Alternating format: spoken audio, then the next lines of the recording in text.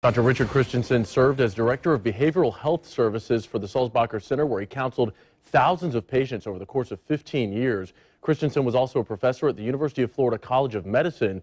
Channel 4's Ashley Harding spoke to the president and CEO of the Sulzbacher Center about what happened. She joins us live in studio. Ashley? Yes, Ethan. Cindy Funkhauser tells me Dr. C, as he was known, was on a mission trip with his wife. He was just out for a morning run when someone hit him with their car and left him. She tells me the driver has not been found. And not only did this happen on Thanksgiving, Funkhauser says it was also his 32nd wedding anniversary. Now, a family spokesperson told News4Jax even through their heartache, they take comfort in knowing Dr. C was doing one of the things he loved most, making a difference in the world. A helping hand, a listening ear, and an open heart. This is the way Dr. Richard Christensen is remembered by friends, co-workers, and patients at the Sulzbacher Center here in Jacksonville. I just want the community to know that we have truly lost a hero.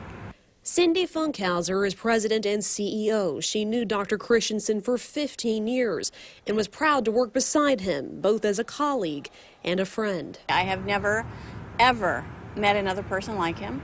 The compassion and care that he showed for homeless people, for his patients, was unparalleled. The compassion and love he showed wasn't limited to a building.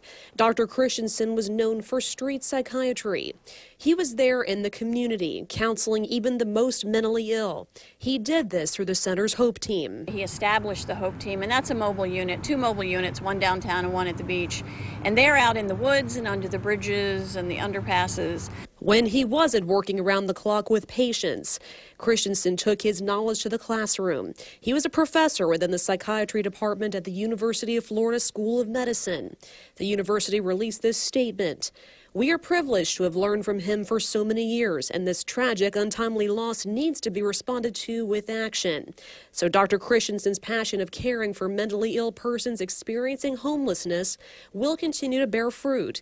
Fortunately, he has been clear and outspoken about what he thought needs to be done. Over the next several days, grief counselors will be available at the center for patients and staff. Funkhauser says the next few weeks will be hard. There's no denying the impact Dr. Christensen has had. And we will always miss him. Always miss him. And Dr. C was also a man of many accolades. Not only had he written numerous articles on the field of psychiatry, he was also honored this year with the Lifetime Achievement Award by Mental Health America of Northeast Florida. But his colleagues say he was always very humble. His focus was never on himself. It was always about the people he was serving.